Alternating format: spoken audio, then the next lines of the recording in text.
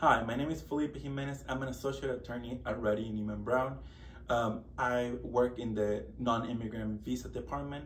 I've been working in this position for over 5 years now, and I'm experienced in non-immigrant visas. And today we're discussing an important topic for non-immigrant visa holders in the US, the 60 days grace period. If your employment ends or a qualifying event occurred, such being laid off, you have up to 60 days to find a new employment, change your visa status, or prepare to leave the country. So let's dive into what you should and you shouldn't do during this crucial time.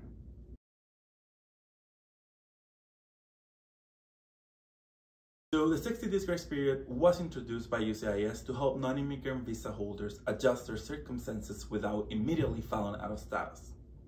It starts the day after your employment ends and lasts up to 60 consecutive days, or until your I-94 expires, whichever comes first. So let's talk about the do's. What you should do? Well, seek new employment. Focus on securing new employment. Your new employer must file a petition visa before the grace period ends. You can also do a change of status. You can change your visa status to either F1 visa student, a B2, or an H4 dependent visa if your spouse has an H1B. So you can also prepare to depart. If you can find a job or change your status, please make sure to arrange your departure of the US before the 60 days ends.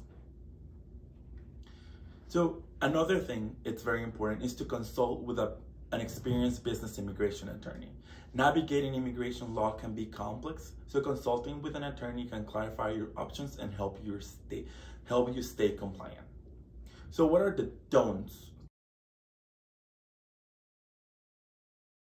Pitfalls to avoid during the grace period. So do not delay action. Time is critical.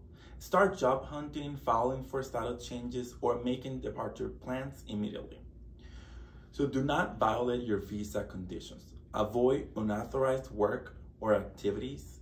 Always consult with an immigration attorney before engaging in any new activities while you are in your new status. Also, during this time of the 60 grace period, do not travel outside of the US. If you travel outside the US, you can no longer re-enter on the same visa status.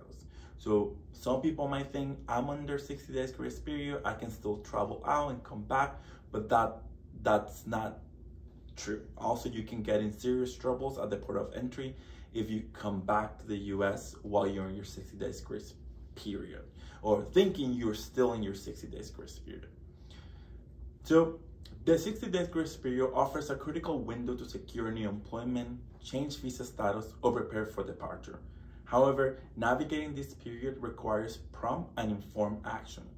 So by following these do's and don'ts and seeking professional advice when necessary, you can effectively manage this transition period and continue to pursue your goals in the United States.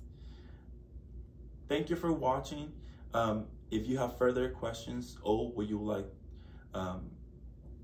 help or assistance in changing your status, file an application, or just want more information, please you can make a consultation by following the link down below in the video description, and we'll be happy to help.